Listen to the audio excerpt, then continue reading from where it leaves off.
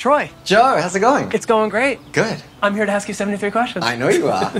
You've been waiting a long time for this. I have been. Can you tell? I'm really, really excited. I'm excited too. Good. So tell me, how does it feel now that you're on break from your tour? I am so happy to be home. But also the last few months have been like the best few months of my life. It's been so fun. How many countries have you been to?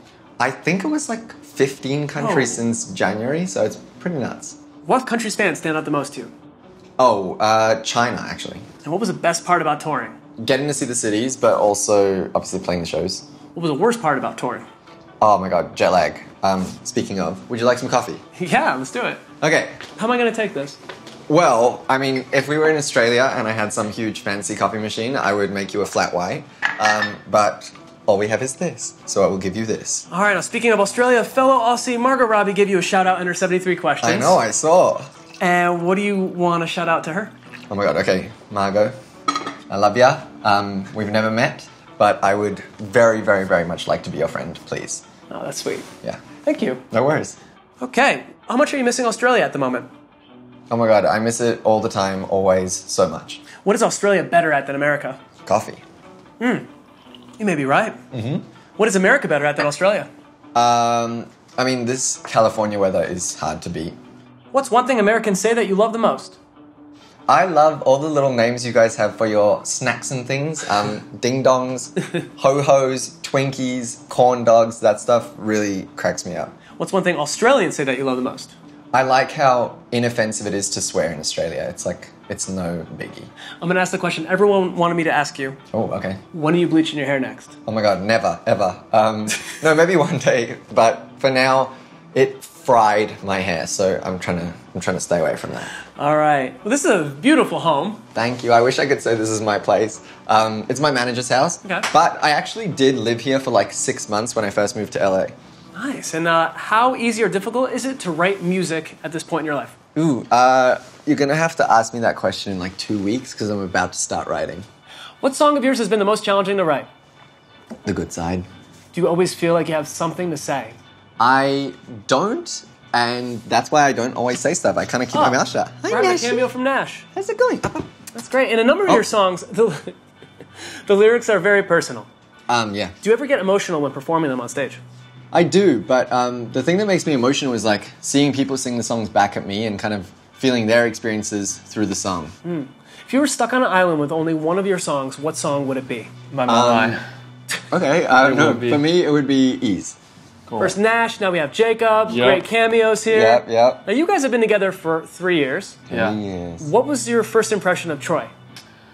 My first impression of Troye was that he was confident and very sweet and pretty chill. Thank you. What was the first impression of Jacob? I would say my first impression, tall, honestly, was like the first thing, but then sweet and lovely and kind. Oh, that's Thank nice. you. Now, please answer in the following questions at the same exact time. Okay. Ready? Yeah. Yeah. Who's more high maintenance? Jacob. Me. Who's a better dancer? You. I don't feel like either of us. It's definitely I you. wouldn't say I'm a good dancer. I can maybe like wiggle around a little bit. It's you. Who does Nash love more? Me. Me. No. Me. 100% me because No, I it's feed me. him his dinner all the time. No, and it's look who me. he's sitting next to. Okay. See? Who is each of yours celebrity crush? Shawn Mendes. Harry Styles. Okay. Fair enough. See ya. So, what's up with these candles? Oh, okay. So these candles, I'm like testing out some scents and things for a little project. Does this smell too floral, do you reckon? Smells like a cloud in heaven. Thank you. Nice. Another little project. Can Yeah. I give me your hand for a second? My hand. Yes, You please. want my hand? I want to put a little bit of this white nail polish on you. That's fine. So, Troy, I loved your performance in Boy Raced. It was great. What Thank made you. you decide to take a role like that? For me, it was, I read the script and was just like blown away, and the message and also the cast. I was like, this is going to be a movie that actually really means something, that's going to be made well. Yeah. And you said it was such a difficult experience. Yeah, I mean, it was terrifying, kind of, intimidating, and I feel like I left, though, a much more empathetic person. I really kind of just, I learned a lot about the issue and about the people who the issue affects, and yeah. All right, let's see how this looks. I think this is a new look for me. It's kind of terrible, I'm sorry, I didn't say I was any good, but I think you look really pretty. Thank you. No worries. All right, what single event has impacted you the most in life? Probably coming out. You did it on YouTube. I did do it on YouTube. How did you know when it was the right moment to do that? I just got to this place where I was like so gay in my personal life and really proud of it. And I was like, you know what? I want to share this with the whole world. Now, you recently said you felt uncomfortable being called a gay icon. Why is that? Well, I just, from experience, have seen that the LGBTQ community is so unbelievably diverse and looks like so many people that to kind of be picked as like one of the faces of the community, it just made me really uncomfortable and felt weird and scary. Now, your mom organized a huge petition to abolish the gay panic law. Can you tell me a little bit about that? Yes, so in Australia, there was this really old law called gay panic where if somebody murdered someone, but then they were like, oh no, they were coming on to me and I got so scared, I'm not gay, I got so scared that I killed them, their sentence could get downgraded. And my mum heard about it and was like, this is absolutely ludicrous, and put together a really big online petition and helped get it abolished. That's incredible. Yeah. Do you think growing up with YouTube and sharing your personality and identity with the internet has prepared you for fame? I think so to a certain extent, but at the same time, like, nothing in this world could prepare me for Vogue and you, like, knocking on my front door. So I don't think I'm ever going to get used to this. I didn't come here for compliments. I know, but...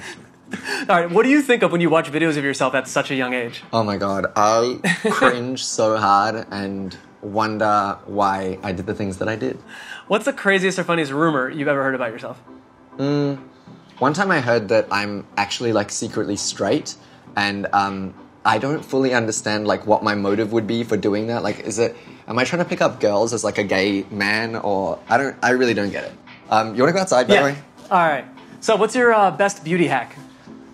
Don't wash your hair too often. It dries it out and you don't need to. What's the boldest outfit that you've ever worn? Probably a green suit, like a full green suit. And what's your go-to look on an off day? Probably this. Like, if you could find a really good white tee and really good jeans, thanks. You're away.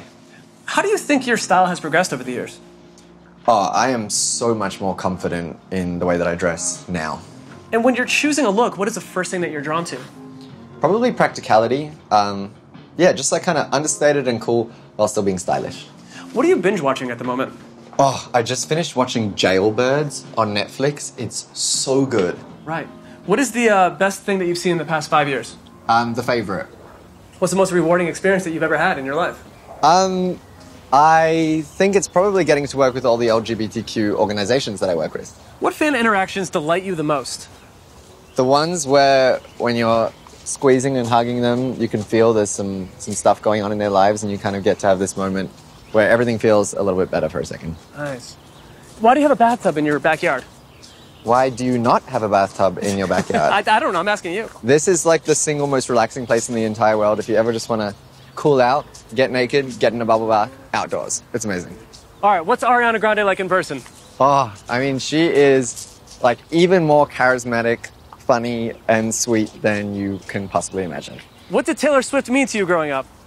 I mean, I think I'm mostly inspired by her songwriting. I think that she's such a badass songwriter, and that was really inspiring to me. Can you rank your top 3 Taylor Swift songs? Yes. Delicate, Blank Space, and You're in Love. Who's the first person to hear your lyrics when you write them? My co-writers or my boyfriend. Who's the most intimidating person you've ever worked with? Probably Rufus Wainwright. I am a huge fan, and we wrote a song once, and it was scary. Okay, tell me, do you have to be in love to write a love song, or sad to write a sad song? I think you have to be in love to write a good love song, but I don't think you have to be sad to write a good sad song. Do you ever get starstruck? I do. I was starstruck by you 10 minutes ago. Dude, Troye. Seriously. Come on. What's your favorite book? Monkey. I just finished this book called A Little Life that absolutely tore my heart out of my chest. What's your favorite cocktail? A dirty martini, like extra dirty. Nice. Yeah. Acting versus music, which one do you find more challenging? Acting, for sure. Would you ever consider one over the other? No. What type of role would be a dream role for you? Probably something dramatic and kind of a little meatier than anything I've done in the past. Can you name an actor whose choices and roles you admire today? Lucas Hedges. Would you rather perform in front of a 300-person show or 30,000-person show? 30,000. What's your favorite song to cover? Love is a Losing Game by Amy Winehouse. I love that song so much. Who's an artist everyone should be paying attention to right now? Lizzo, big time. What are your top 3 favorite albums that inspired or informed your musical style? Body Talk by Robin, Back to Black by Amy Winehouse, and Blue by Joni Mitchell. Best. And you model for a Saint Laurent runway show. Hardly, but yes. All right, can you show me a little bit of your walk right now? What do you think? I can, but you will soon see why I never did it again. Okay. Yeah. Do you think you would ever, model again? I think I would do like a campaign or something, but walking runway is really scary for me. I need some tips, babe.